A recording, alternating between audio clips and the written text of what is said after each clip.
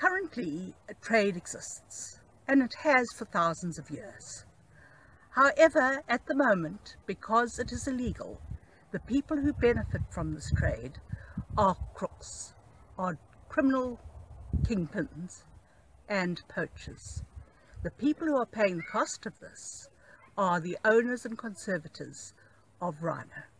Back when you go back in '88, we have a rhino war where we lost a lot of rhinos here in Swaziland.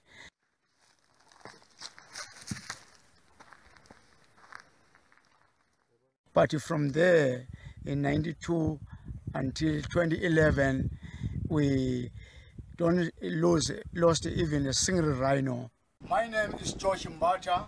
In Swaziland, we take this serious.